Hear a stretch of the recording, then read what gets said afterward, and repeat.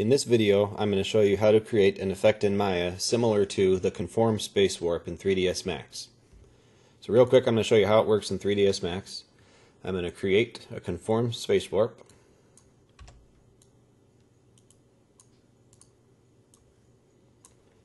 And I'm going to choose the wrap2 object. I'm going to select this mesh right here. Now I'm going to bind this to the space warp, so it's going to conform its shape to this object. And there we are. As I move it around, you'll see it's conforming to the object underneath it. We can create a similar effect in Maya using the Transfer Attributes tool. And I purposely left this flat so I can show you how to create that terrain bumpiness looking effect. I like to use a script called DisplaceD. It's available from Creative Crash. It takes an image and it displaces your mesh based on the values of that image. It's very useful. It should be standard with Maya, but it's not yet. Hopefully one day it will be. All you do, you select your object, execute the script, and it adds this DisplaceD node. I'm going to access the node, and for the color, I'm going to assign a noise texture. Change it to Perlin.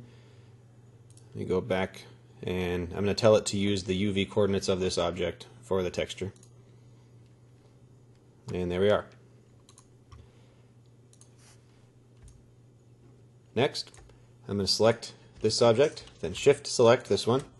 We're going to go Mesh, Transfer Attributes, Reset Settings, choose Vertex Position, turn that on, and down here, Search Method, use Closest Along Normal, and say Transfer.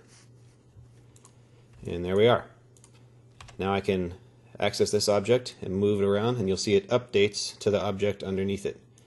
If you don't want it to be exactly right on top of this one, there's a couple options you could do. The easiest one is just to go access the Transfer Attributes node, find the search scale. I want this middle value, which is the Y. It's this up and down in the viewport. I'm just going to drag this up a little bit, and you can see it's moving it and bringing it back to where it started, and then the other direction takes it down. Oop. So back to 1. There, if I move it this way, it's going to go that way. But I want to bring it above the object, so I'll just try 1.1. There we go. That looks pretty good. Once you've done this, you can continue on to edit this. For example, we can extrude it, give it a little bit of thickness.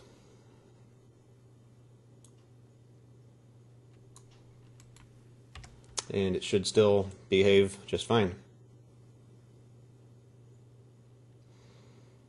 And a cool thing with this transfer attributes using the vertex normals, or the face normals, is we're not limited to just flat objects.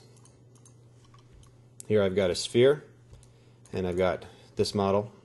They both share the same center point. And I'm just going to select this one, Shift select this one, and go Transfer Attributes.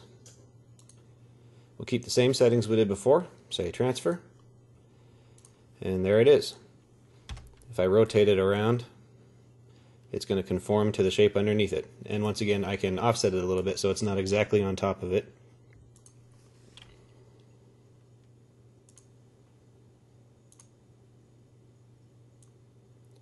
Try doing all three here. There we go.